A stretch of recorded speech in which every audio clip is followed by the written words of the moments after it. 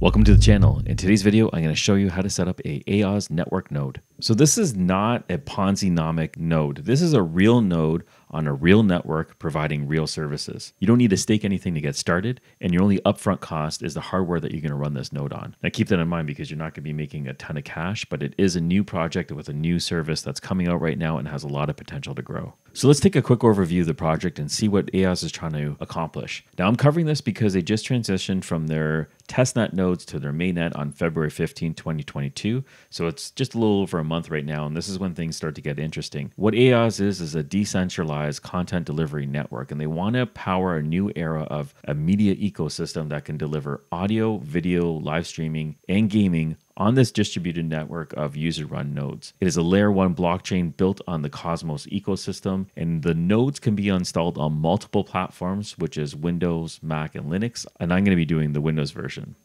Because of the huge cost savings when you run a peer-to-peer hosting network, they can provide their services significantly cheaper, which should attract developers. A couple other things to mention is they have low transaction fees, a one-click migration for dApps, EVM and WASM smart contracts, and infinite horizontal scalability. The goal is to become a leader in delivering media applications from the blockchain. So AIOZ has launched something called AIOZ Tube as an example to demonstrate their ability of this network. And let's just take a quick peek at that right now.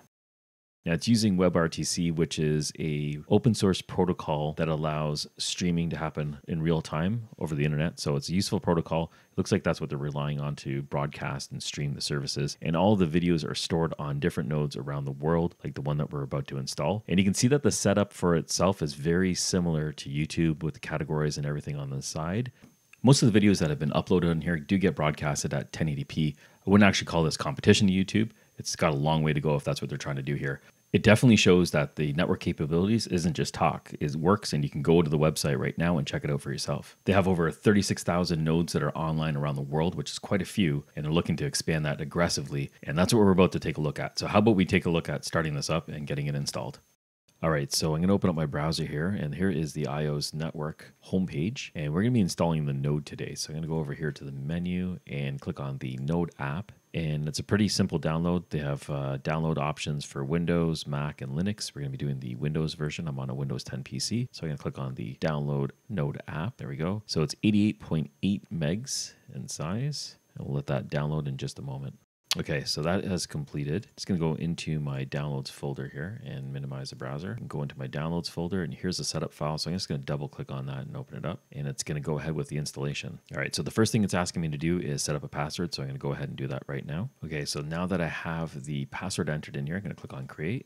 And it's asking me to download a copy of my private key. So I can go ahead and click on the download option over here. I'm going to save it. I'll save it in my downloads folder for now. So it has the option for me to see it by clicking on this option over here.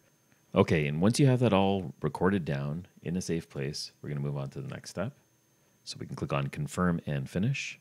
And all right, so we're going to put back in the private key right now. And I'm going to paste it in. And then now what I can do is confirm. It's going to log into the network. And there we go, we're up and running. It's going to take a little bit right now because it's going to have to download the blockchain.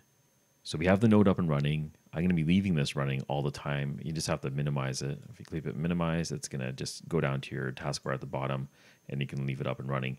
For a node to be profitable, you want to have it running all the time. Let's take a look at the dashboard right now and see what our options are.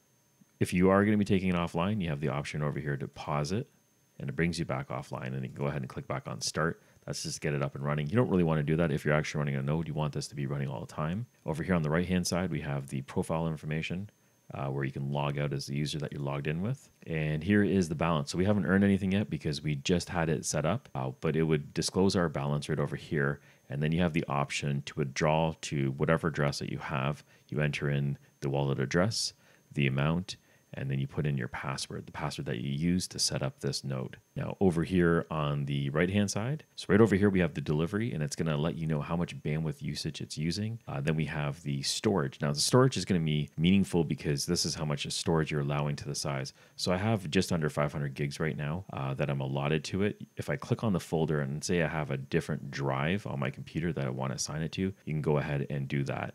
It's best to do that immediately because that's where everything is gonna be saved, and over a period of time that is just gonna increase. So it's advisable to do that that at first. I'm not doing anything. I'm going to leave it the way it is because this is kind of like a test setup right now. So I'm going to cancel it and just leave it in the default folder.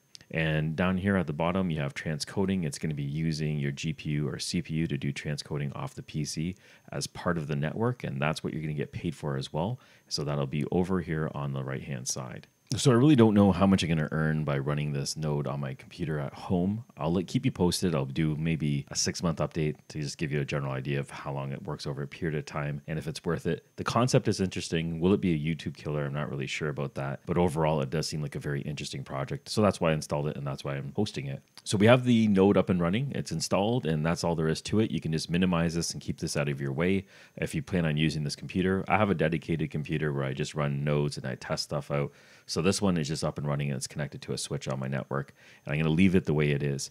So if you have any questions, go ahead and put them in comments below. I do my best to answer them. Still learning about the project and I'll update you as I go further along.